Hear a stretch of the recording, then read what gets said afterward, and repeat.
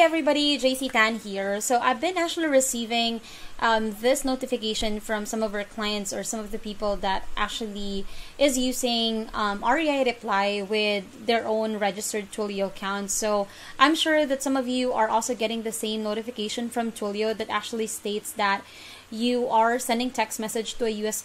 consumers using a 10-digit local long code phone numbers that are not associated with a registered U.S. A2P campaign. There is nothing for you guys to worry about this. There's nothing to freak out about, because really one of the requirements of Twilio is whenever you purchase a new phone number from the CRM or from REI Reply or Go High Level, you just have to make sure that you get your phone number registered within Twilio Hub as well, or the Trust Hub.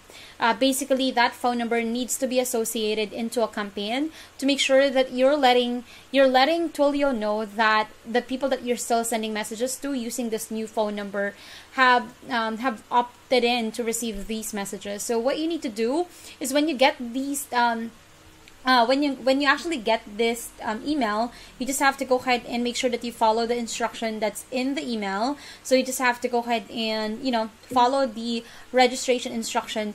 If you have done the initial registration, like for the A2P, you don't have to really go through the business registration. Instead, all you need to do is just go to the Twilio Trust Hub, and then from here, so like if you're in the Twilio account, you just have to basically be under the account on the upper right hand corner. Just click on account and then click on A2P messaging. Normally, if you receive this email and then you click on the link, you'll be routed automatically to the page that you need to be.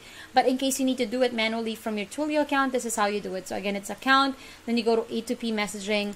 Under A2P messaging, you just have to go ahead and select register. Register additional messaging services, and then from here you basically just need to create a new messaging service. For those that receive the notification, you will not see this option anymore. Instead, it's just going to route you directly to the ad senders, meaning to add the phone number into the system.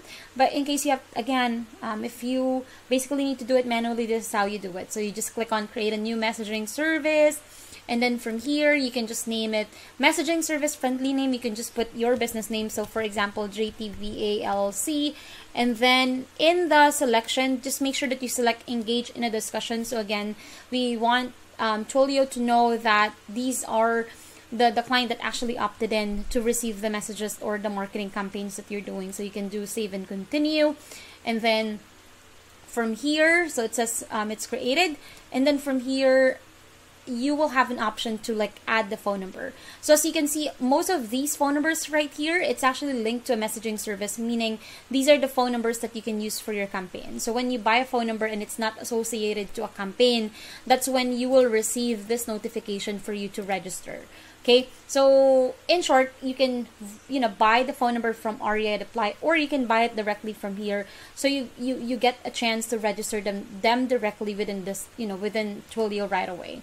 So like if you click on buy phone number, it's gonna like ask you to choose the phone number, and right after this, it's actually gonna tell you to basically tell us like register the campaign used for this phone number. So like you can add the messaging sample, like for example, like how like what messages are you sending to the sellers using this phone number.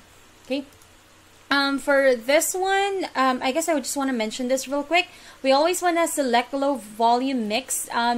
This is the option that lets you send 3,000 messages daily. So like if you're doing more, you can be mixed, but really you want to stay with low volume mixed all the time. Okay, so like so you don't get too flag all the time, right? So that's basically it. So again, you just have to go ahead and register the phone number.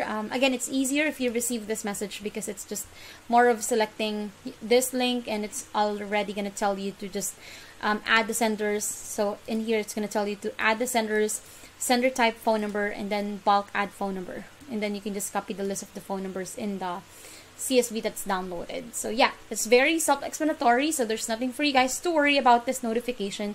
Again, as long as you're compliant, and you know exactly what needs to be done, you know, you wouldn't have to worry about, you know, the warnings that's in here.